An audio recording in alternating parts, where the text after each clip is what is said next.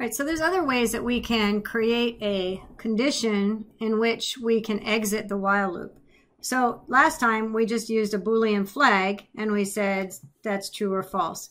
So what we can also do is use this string, and we can have our users type something in, for example. So you can use a string to keep track of true or false condition. So I'm going to say keep going. But I can't just use the word keep going because I need to have it, a string isn't true or false. A string is a string. And unlike the flag, which was a Boolean true or false, I'm going to have to put some condition in here for the keep going to satisfy. So I think I'll say if keep going equals y, or we will maybe do or keep going, keep going. Remember that the computer's not smart enough to differentiate between lower and uppercase. So we'll say keep going, which I didn't do right. Okay, so now we'll say if keep going is equal to capital Y or keep going is equal to lowercase y, then let's keep going. But the problem that we face with this is that when the program first runs, keep going doesn't have anything in it.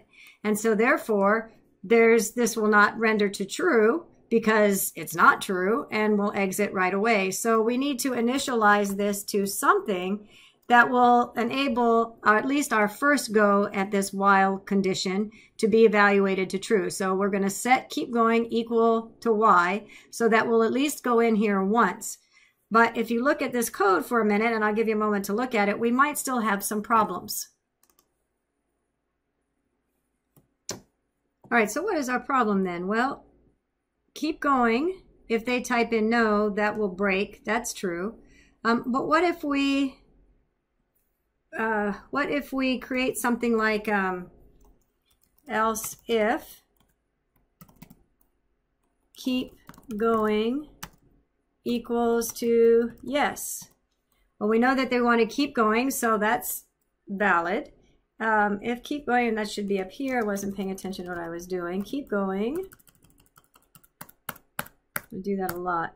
Keep going is the same as yes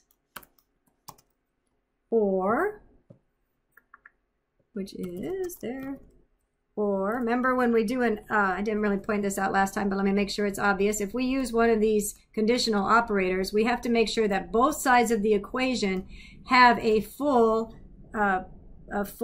statement to evaluate. In other words, I can't just say is the same as y here, because on this side of the or operator, there's not a full condition to evaluate. This is a full condition. Keep going equals capital Y.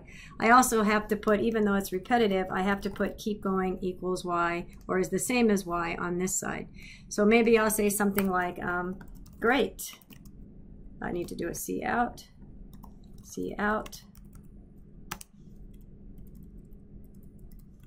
Let's loop again. Okay? And so this is evaluating if they entered in a capital Y or a lower Y. Here I'm just giving them another, well, you entered yes, so let's just let them know that great, we'll keep going again, and then our keep going is still Y or otherwise. But our next problem is this. What if they type in anything besides an N, a little n, a Y, or a Y? Well, if that happens, keep going is never going to get evaluated to something else. So if they type in N or N, I'm good. Actually, I'm just going to break out of that, so that's okay. If they type in capital Y or Y, I give them some kind of feedback, which says, yes, keep going. But what happens if they type in anything else? Well, actually, I think that would work too, now that I say that out loud, because neither of them is going to render true. Keep going has something else in it, like a Q or a P, and then we will exit the loop. So that will work too. So I was kind of setting up a scenario that didn't work the way I was thinking, but that's what coding is all about. So now I'm going to run this code just to make sure that what I expected to happen is in fact happening. And so what I'm going to do is bring down, so I'm going to test the different scenarios. First of all, I know it's going in the loop the first time because I got this shall I keep looping. So I know that my initial conditions seemed to work correctly because we went into the loop. So now I'm going to type in, just to practice, I'm going to do a capital Y. And in my testing, I know that if I do a capital Y, it should see out great equal this let's loop again, and we should go in again, and I should be prompt again. So I'm going to type in Y. And yes, it seemed to work. Great, let's loop again. Shall I keep looping? And so if I type in an N, I expect to break out. So I'm going to do that. And I did break out. Okay, so that scenario is tested. And so the other test is if I don't put in N's or Y's, will it also end? And the answer to that should be yes, because I haven't put any conditions in otherwise. In other words, let's put in a K. And if I look at my code, when I put in a K, if keep going is the same as N or N, it's not. So we're going to skip that part. Else if keep going is equal to Y or Y, then we're going to do that. But there's nothing else, which means that by the end of this if block, keep going still has the K in it. So this will be evaluate to false, and we should go right out of the loop. So let's see if it happens. And in fact, it does. So it's important to test your code to make sure all the scenarios are doing what you expect.